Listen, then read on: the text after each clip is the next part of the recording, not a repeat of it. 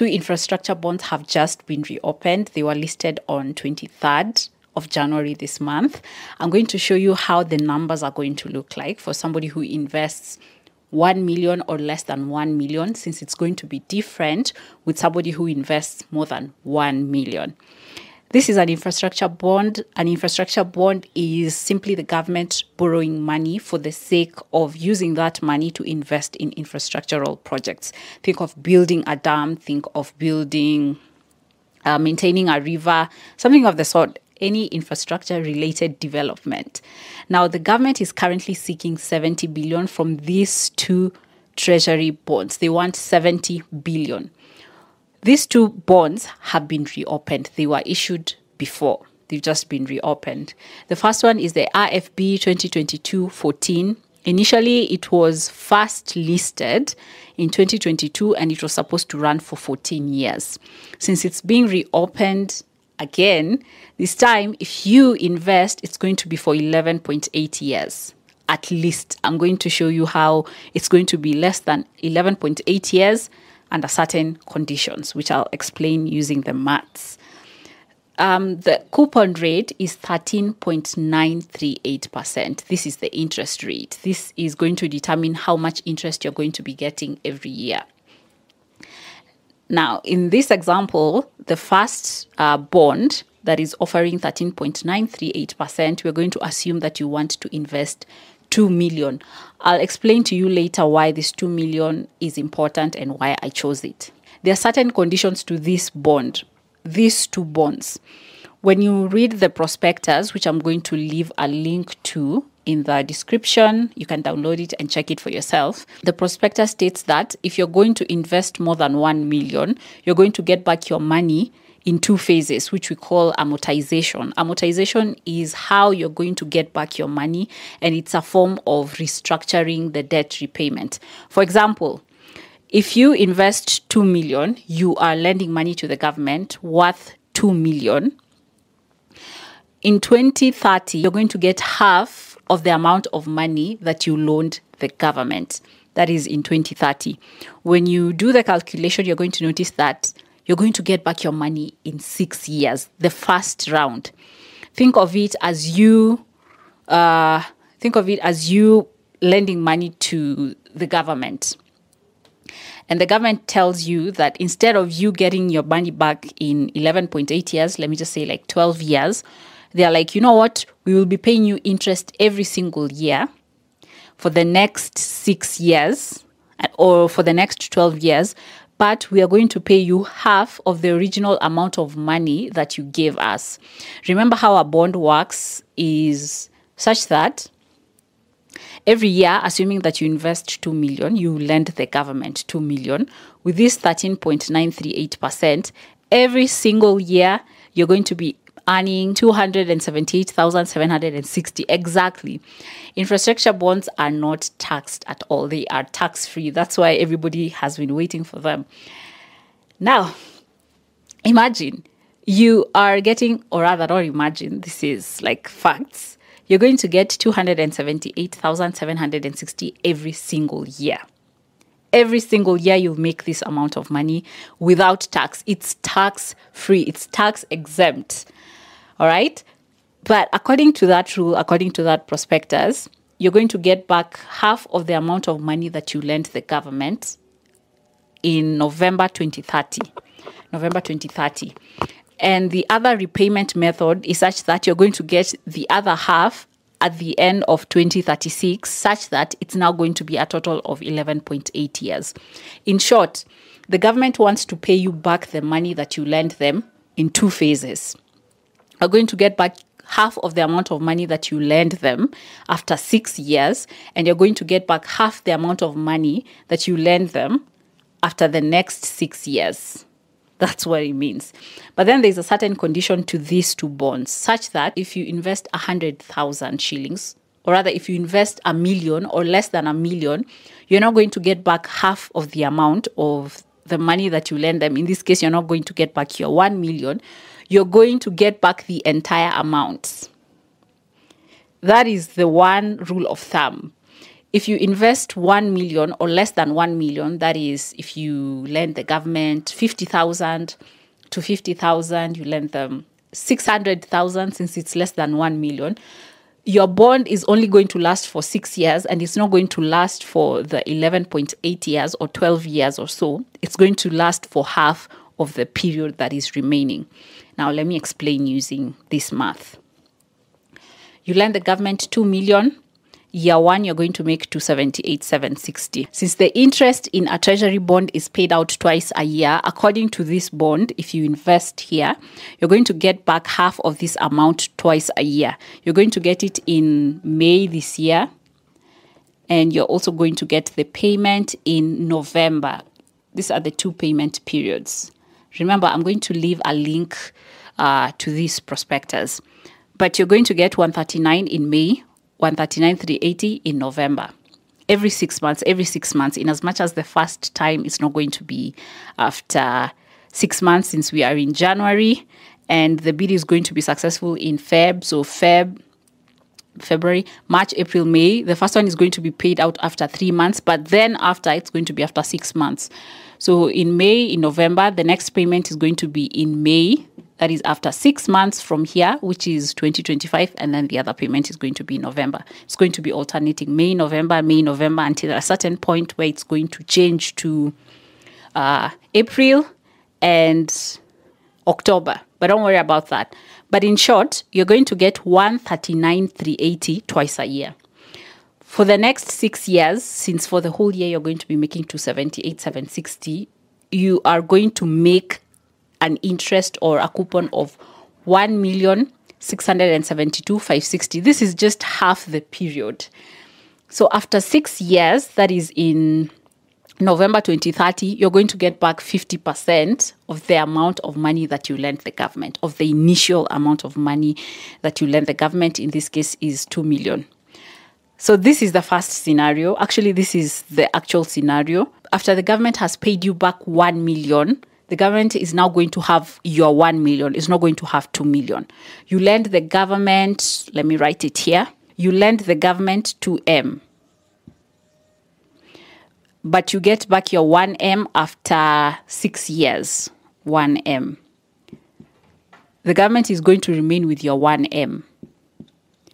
For the remaining 6 years until 2036, the interest is going to be calculated based on this 1 million and not the initial 2 million. Again, the interest rate applies, the coupon rate. This time, after 6 years, that is from 2030 to 2036, every single year you'll be making 13.98%, the original interest rate, times the 1 million that now the government owes you. In this case, you're going to be making 139,380 per year. If you want to split this into 2, it's going to be 69,690, which you're going to be paid every 6 months, every 6 months. That's how it's going to look like. May, you get 69,690. November, you get 69,690. May, you get this, then you get the other one. So for the remaining 6 years, after the initial 1 million was paid back to you by the government, you're going to make 836 to 80.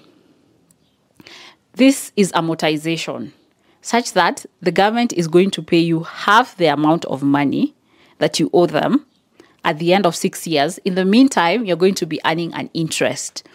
And the second period, for the second period, they're going to pay you an interest based on the 1 million that they are now remaining with. That is going to be used to calculate the interest rate, and then you get back your 1 million since you now owe them 1 million. This is the first scenario, and this is, this is the first scenario where I'm using 2 million for this IFB bond. Now, the second scenario, remember I told you that if you invest less than 1 million in your CSD account, this second application is not going to apply to you. You're not going to have this in mind because there's a rule of thumb in that prospectus that says any amount up to 1 million per CSD account at amortization will be redeemed in full. This is the first amortization, the first one that is going to happen after 6 years. So if after 6 years, had you invested 1 million, now forget about this 2 million calculation, had you invested 1 million, this second part is not going to apply to you because you're now going to get back your 1 million. In that case, this bond is not going to last for 11.8 years. For you, it's going to last for half of the shelf life, if I can say that, which is 6 years. If you invest 250,000, if you lend the government 50,000, you're going to get back your interest every year for the next 6 years, and it's over. Game over.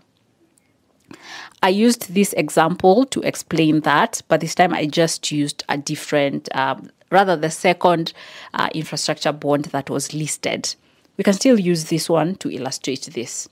We also have another infrastructure bond that has been issued, which is IFB1 2023-17. It was first issued in 2017, and it was meant to last for 17 years. But since it's being reopened, it has been reopened again. It's now going to last for 15.1 years. The coupon rate, the interest rate, is 14.399%. This one is slightly higher than this, just slightly, because this is 13.9, this is 14.3, so a difference of around 5%, 5 to 6, 7. It's even less than 1%. In this case, let's take, for example, you lend the government 1 million. Okay? You're like, I'll only give you 1 million. I'm not giving you 1.1 million, 1.2 million, 1.5 million, just 1 million. In this case, every year you're going to be making 14.399% of the 1 million, which is 143,990. Remember, treasury bonds are paid out twice a year. Every 6 months, you're going to be making half of this amount. In this case, in March and September, you'll be getting 71,995. This March, yes, this March 2025, you're going to get 71,995. September this year, you're going to get another 71,995, and the cycle continues every 6 months. In March, you get this next year. In September, you get this next year. It will continue until the time period shifts from March, September to Feb, August. Yeah, but don't worry about that. I'm going to leave a link for that prospectus, a link to that prospectus for you to check it out. Now, my main interest is this. Remember that rule of thumb that is in that prospectus that says that if the initial amount of money that you invested in is less than 1 million, you're going to get back your full amount in the first redemption period, the full amount. In this case, you invested 1 million, and the bond is for 15.1 years. The first redemption is going to happen in Feb 2033. Again, amortization. The government wants to repay you back half of the amount that you invested in them in the first redemption, in as much as you're getting your interest, and the government will pay you the remaining amount of money at the end of the 15.1 years. So, in Feb 2023, for you, it's not going to be this scenario. It's just going to be the full redemption. You're going to get back your 1 million. But before the 8 years lapse, every single year, again, you're going to be making 143,990, 143,990, 143,990. What does this mean? If you are an investor and you want to invest less than 1 million or 1 million, for a bond that goes for 15.1 years, it's going to be for around 8 years for you. It's going to be for half of the period that is during redemption. You're going to get back your money not after 15.1 years, but you're going to get back your money within the time scope of 8 years. For somebody who had invested 2 million in this bond, this is going to be the scenario where you're going to get back half of the 2 million, 1 million at the end of the first 8 years, and at the end of the next 8 years, you're going to get back your full amount. The beauty of investing in infrastructure bonds is that they are not taxed at all. They are non-taxable. Let me give you a scenario where this is not an IFB bond. This is not an IFB bond. It's just the normal regular bond that is taxed. In this case, you want to invest 1 million. Let me just write it here. You want to invest 1 million. This is not an IFB bond. Since the time period is 15.1 years, bonds that are for more than 10 years, 10 years and above, they're usually taxed at 10%. For bonds that are for less than 10 years, they're usually taxed 15% withholding tax. Now, if you invested 1 million in a regular bond that is not an IFB bond, the tax is going to be 10%. In this case, of course, the interest rate is going to be 14.399. Every single year, you'll be making this amount of money. But this is not the amount of money that is going to hit your bank account. Nah. What's going to hit your bank account is going to be 0.9%. I don't know if you can see this, but it's going to be 0.9%, 0.9, not 0.9, it's going to be 90% of this amount of money. The 10% is the tax. In this case, the 10% is going to be, when you remove 0 here, you're going to pay 14,399. 14,000, let me write it here. If it was taxed, it's going to be, the tax is going to be 14,399. This is around 14,400. Imagine you've lost 14,400. This is a lot of money that is going to tax. That's why infrastructure bonds are the best bonds, because they're going to give you an advantage. One is that they are not taxed, so you get to have your 14,400 back. This is good money. You can even invest it in you can put it in a money market fund account, this tax. The other benefit is such that if you are a small investor, you just have 50K, you have 200K, you have 500K, which is less than $1 million. You're going to get back your money within a shorter period of time than somebody who is investing 10 million. Because for them, this amortization rule applies. But for somebody who has less than 1 million, they get back their money as fast as they can before inflation eats up their money. What do you think? Which infrastructure bond would you invest in? The first one that goes for 11.8 years, which is like roughly 12 years, or the second one that goes for 16 years? And how much money do you feel is good for somebody to invest in?